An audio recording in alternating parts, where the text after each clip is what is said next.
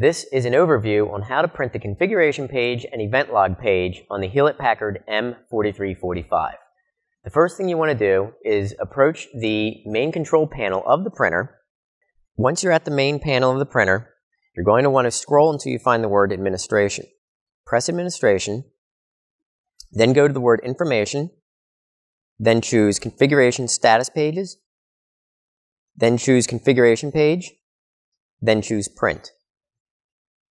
The printer then should print about 4 to 5 pages, depending on whether or not you have a fax option installed on this machine.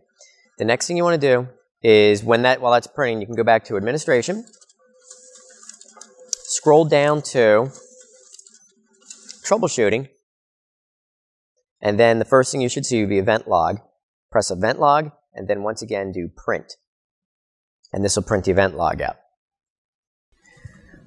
Once these pages have printed out, you can then fax or scan them via email back to the IPS representative that contacted you for these sheets of paper.